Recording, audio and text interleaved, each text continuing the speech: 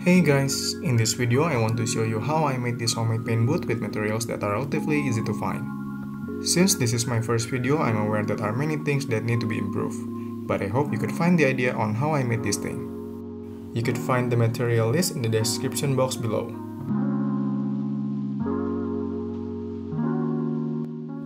For the first step, I cut the cardboard into several parts.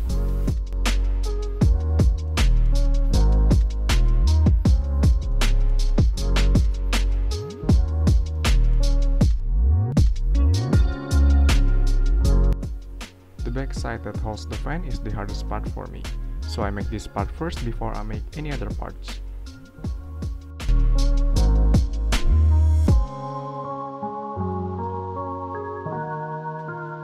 I made a square with a length of 40 cm and a width of 30 cm. After I measured the square, I cut it with around 5 cm addition space for me to adjust the size later. Then I made another square in the center for the fan placement. I made the inner square 12 by 12 cm because I used that exact size for the fan. You could adjust the inner square according to the fan size that you use. After I finish making the design, I start to trim the inner square for the fan and cutting the diagonal lines.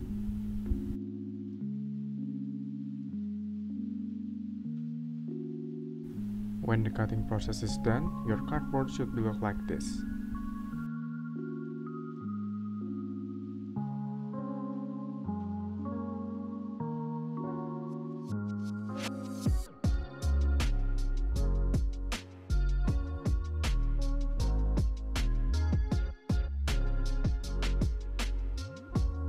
Then I join the parts and adjust the size as big as possible with the additional 5 cm space. And this is my final result.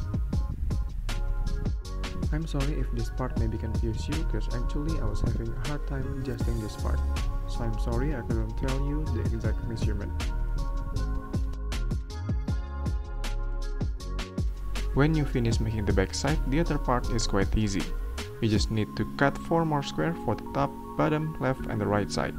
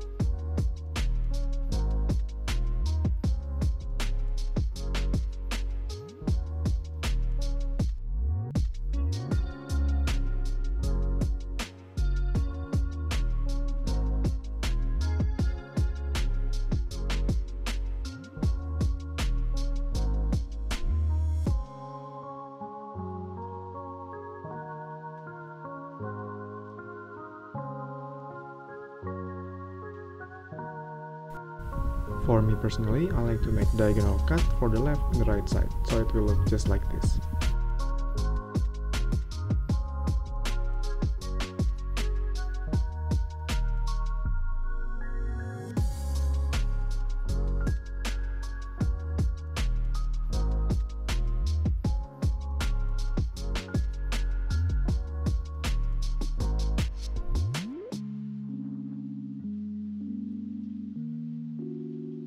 I use some Scotch tape to assemble the booth. Also, I recommend to cover up all the inner side of the booth with the tape because cardboard tends to absorb liquid.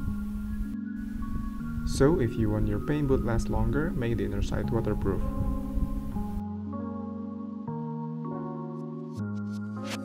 After you finish making the 4 other sides, you can start to assemble the parts.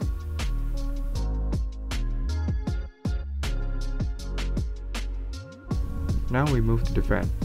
The fan has its own cable jack that does not fit to the adapter that I will use. So I replace them with DC port and extend the cable.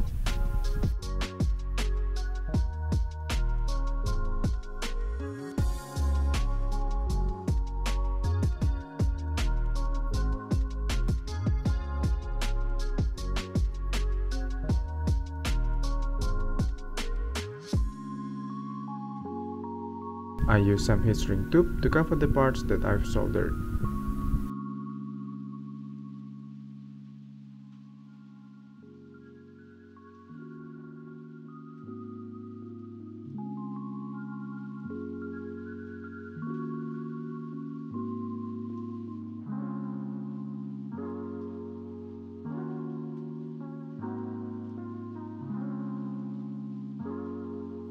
Before you start soldering the cable to the DC socket, make sure the fan turns to the right direction.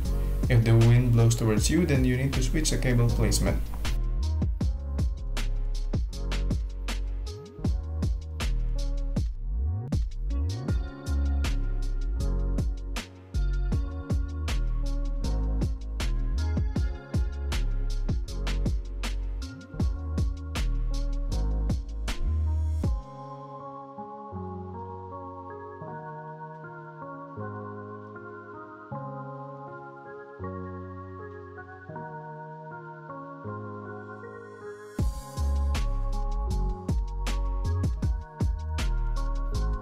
After you finish the cable and the adapter socket, you need to make some locking parts so it could stand still. For this part, I use cardboard, a straw, some string, and a glue gun. You need to make 2 small circles as big as a coin and 2 small cuts of straw. Join them up to make a string holder.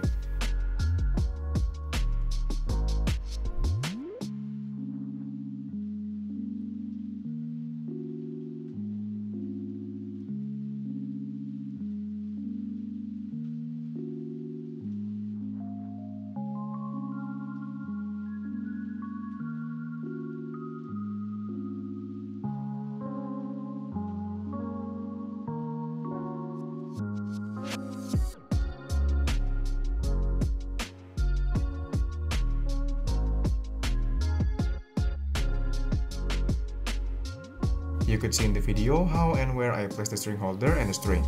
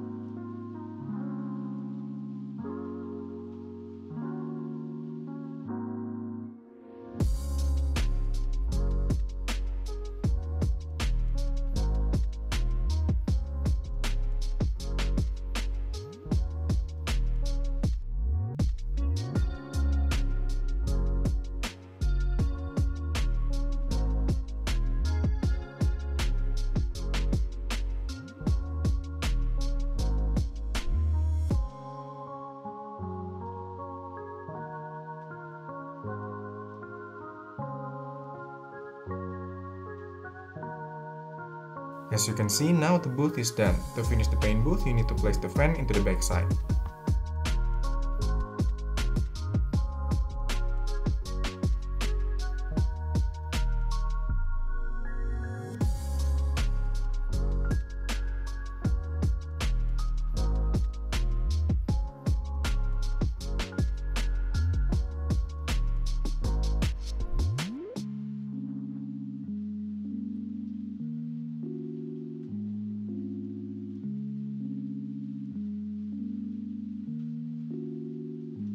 When you are using this paint booth, make sure you place something in the back side to catch the paint. I make some simple box around 12 by 12 cm square for the bottom side and around 25 cm for the height. I make some hole for the airflow, and for a little test, I add some cardboard behind the box to see is there any paint leaks.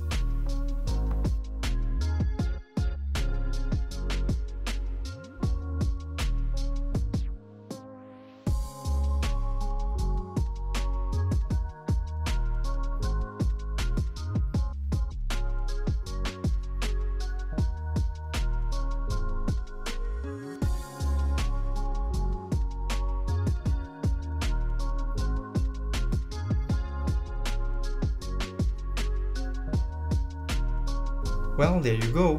I hope you can find this helpful and give you an idea on how making your simple and cheap DIY pen booth. I hope you enjoyed this video.